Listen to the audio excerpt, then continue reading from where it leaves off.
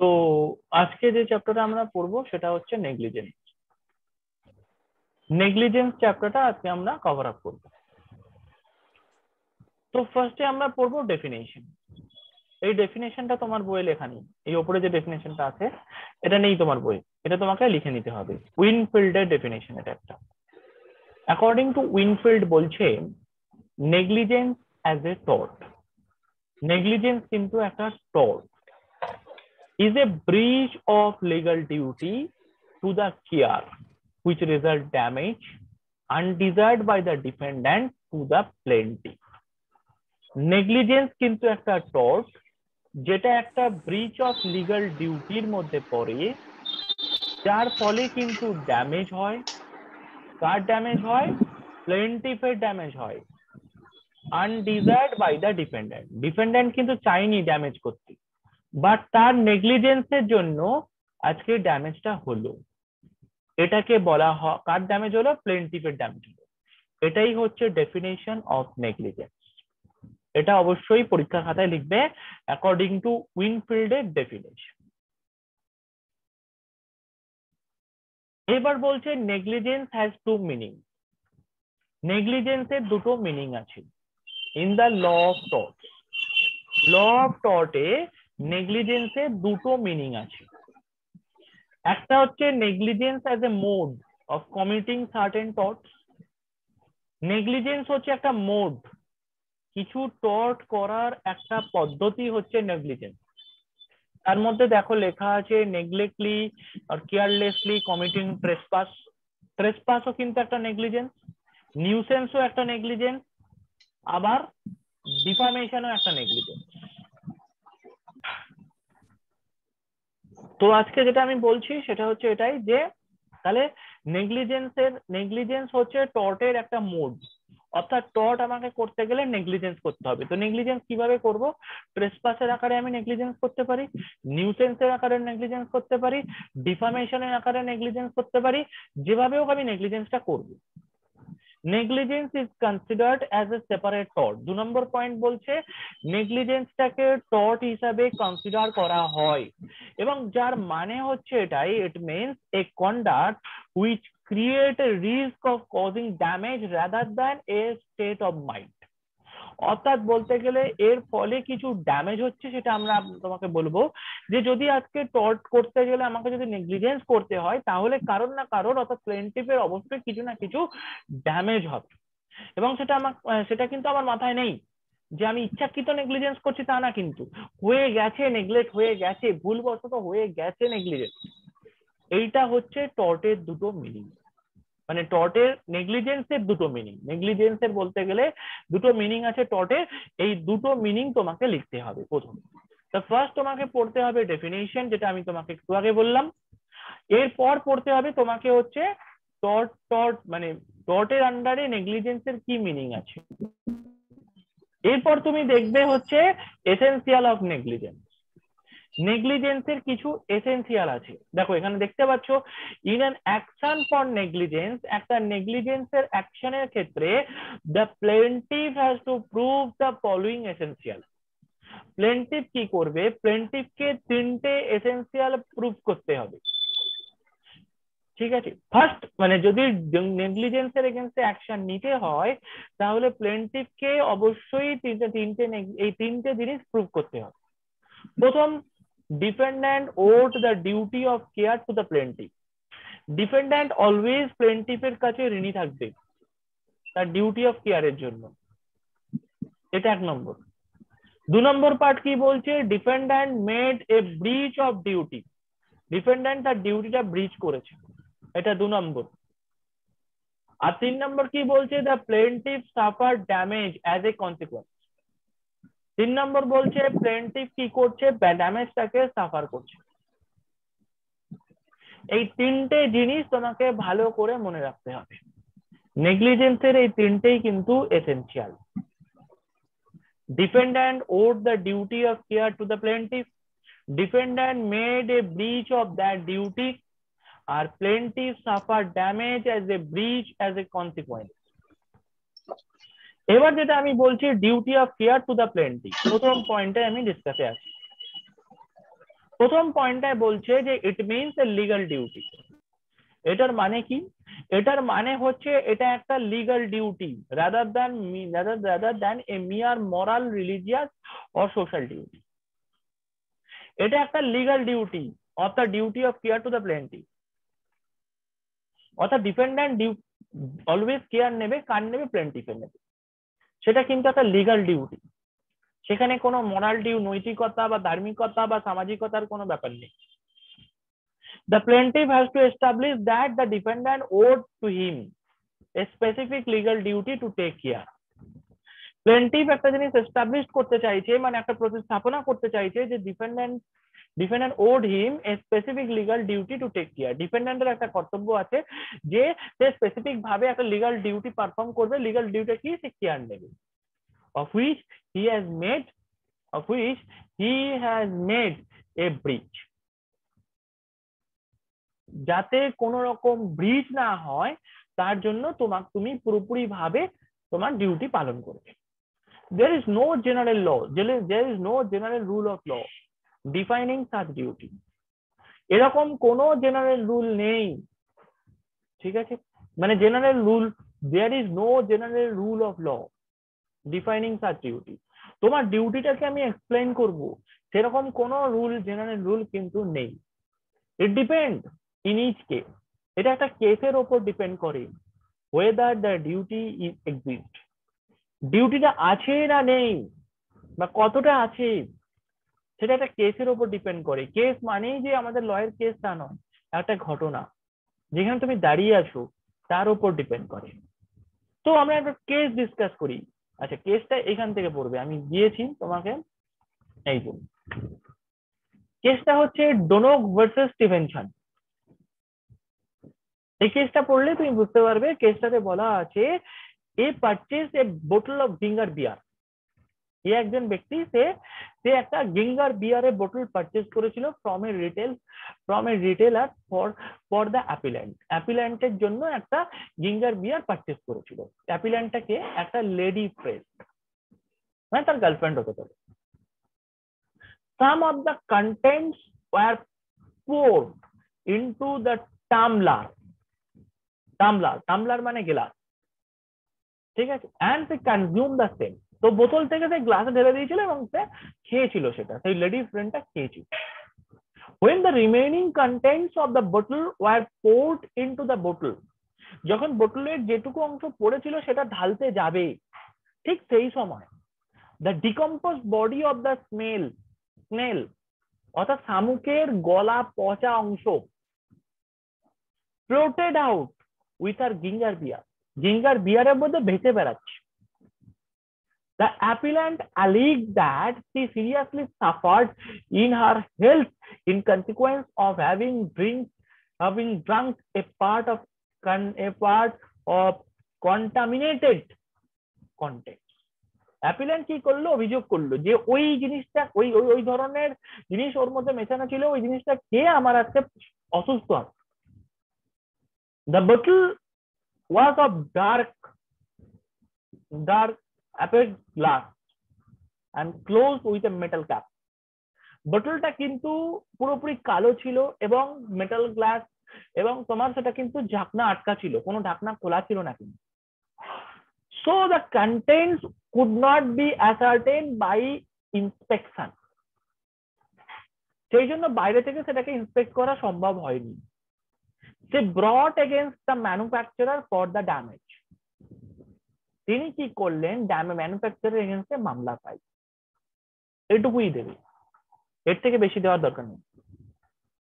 এইটা হচ্ছে ডোনক ভার্সেস স্টিভেনসনের প্রথম যে মানে শর্তটা ছিল তার কেস।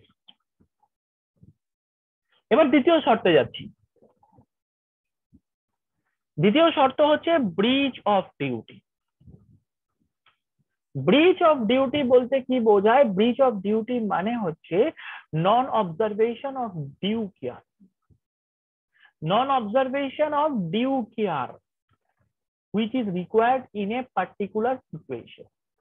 Breach of duty মানে হচ্ছে non observation, ঠিক আছে, অফ ডিউ কেয়ার অর্থাৎ ঠিকমতো না, মানে ঠিকমতো না অবজার্ভ করার, মানে কোনো মানে একটা ডিউ কেয়ার তুমি ঠিকমতো, নন observation of due care which is required in the particular situation. কোনো একটা সিচুয়েশনে তোমাকে প্রপার ভাবে অবজার্ভ করে কেয়ার নিতে হতো। What is the standard of the, what is standard of the care required.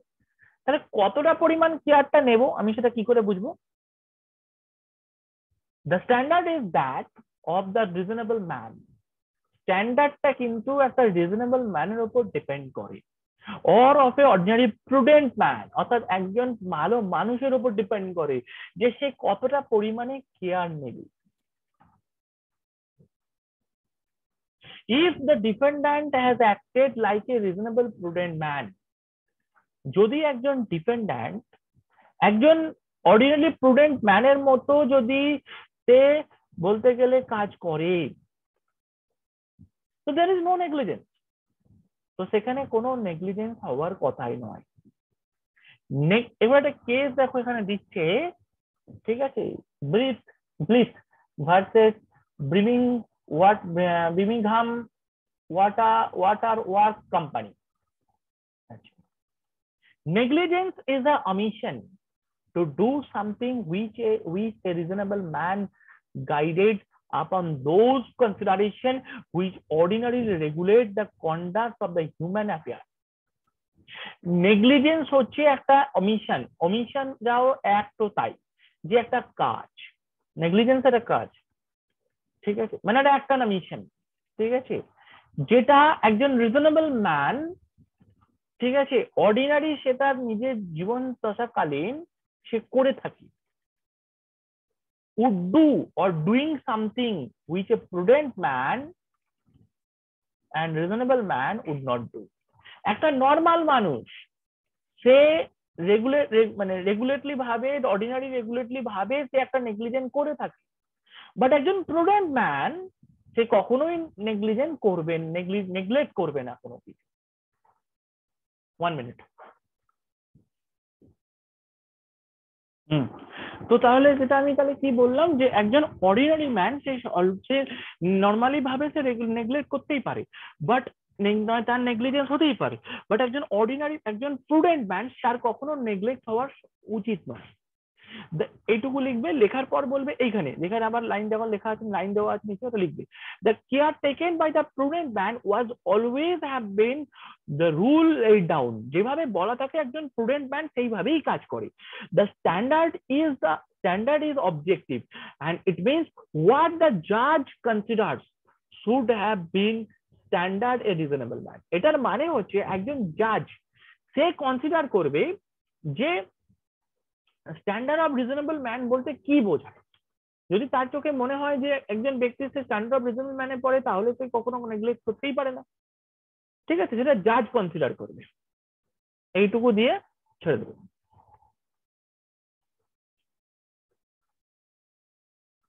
এবার হচ্ছে ড্যামেজ। ড্যামেজে কি বলছে? ড্যামেজে বলছে যে it is also necessary that, এটা সত্যি প্রয়োজন যে দ্য ডিফেন্ড্যান্টস ব্রিচ অফ ডিউটি, ডিফেন্ড্যান্টের যে ডিউটি আছে, breach of duty, ডিফেন্ড্যান্ট breach of duty, ডিফেন্ড্যান্ট যে ব্রিচ অফ ডিউটিটা করেছে, অর্থাৎ তার যে ডিউটি ছিল সেটা সে পারফর্ম করেনি ঠিক মতো, must cause damage to the প্লেন্টিফ, অর্থাৎ বলতে গেলে সে অবশ্যই প্লেন্টিফ, মানে তার ফলে প্লেন্টিফের ক্ষতি হয়েছে, অর্থাৎ ডিফেন্ড্যান্ট যদি ব্রিচ অফ ডিউটি করে তাহলে অবশ্যই তার প্লেন্টিফের ক্ষতি হয়েছে। The plaintiff has also to show, the plaintiff অবশ্যই show করবে that the damage caused is not to remote a consequence of the defendant's negligence. The plaintiff অবশ্যই এটা show করবে যে যে ড্যামেজটা হয়েছে is not too remote a consequence of defendant negligence, এটা ডিফেন্ড্যান্টের নেগলিজেন্সের ফলেই হয়েছে, এটা তোমাকে প্লেন্টিফকে প্রুভ করতে হবে। এইটা হচ্ছে ড্যামেজ। এরপর যেটা আসছে সেটা হচ্ছে নার্ভাস শক। নার্ভাস শক হচ্ছে This is the branch of law in comparative of recent origin. এটা একটা রিসেন্ট অরিজিনের একটা ব্রাঞ্চ, এটা আগে ছিল না। It provides relief, এটা রিলিফ প্রোভাইড করে যখন একজন person may get physical injury not by any impact such as by stick, bullet, sword, অর্থাৎ স্টিক, লাঠি, বুলেট, গুলি, তলোয়ার, এইসব দ্বারা কোন রকম সে ইনজুরি হয়নি, না সরি, হ্যাঁ এইসব দ্বারা কোন রকম সে ইনজুরি হয়নি, but merely by a nervous shock through what he has been seen or heard, কিন্তু সে যে জিনিসটা দেখেছে বা সে কিছু শুনেছে তাতে তার খুব জোর আঘাত পেয়েছে। সে গুলির দ্বারাও আঘাত হয়নি, সে লাঠি দ্বারাও আঘাত হয়নি, সে তলোয়ার দ্বারাও আঘাত হয়নি। as far back as 1888, the Judicial Committee of Privy Council in Victorian Railway Commissioner versus Coulter did not recognize the injury caused by a shock sustained to the medium of eye or ear without direct contact.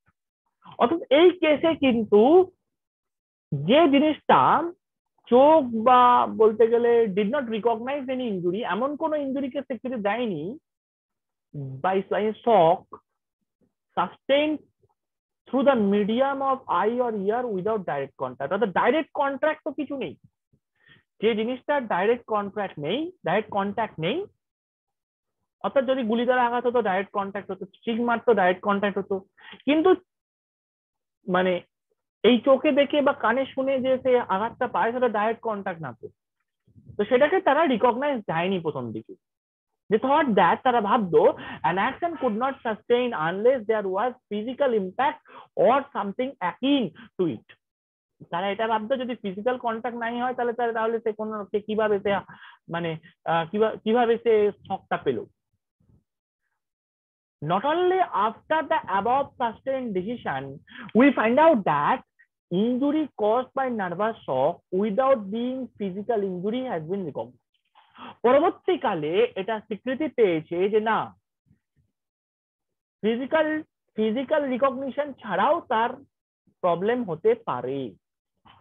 The crude এর view হচ্ছে ল should take cognisance only of physical injury. ল কোনটাকে স্বীকৃতি দেয়? ল cognisance কাকে দেয়? Physical ইনজুরিটাকে।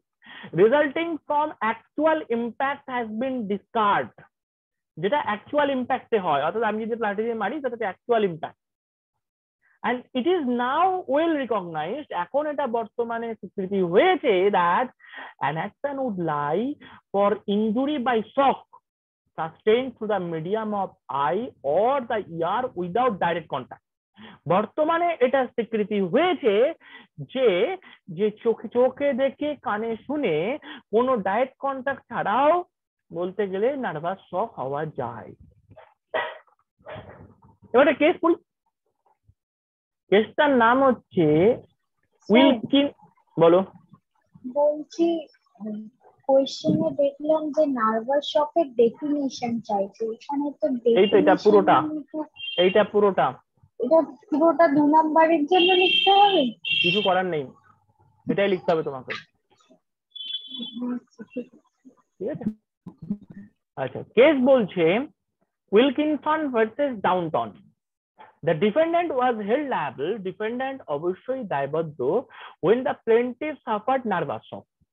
Defendant always দায়বদ্ধ nervous শকের জন্য, ঠিক আছে? Defendant always liable when the plaintiff suffered nervous shock and got seriously ill on being told falsely by way of practical joke by the defendant that her husband had broken both legs in an accident.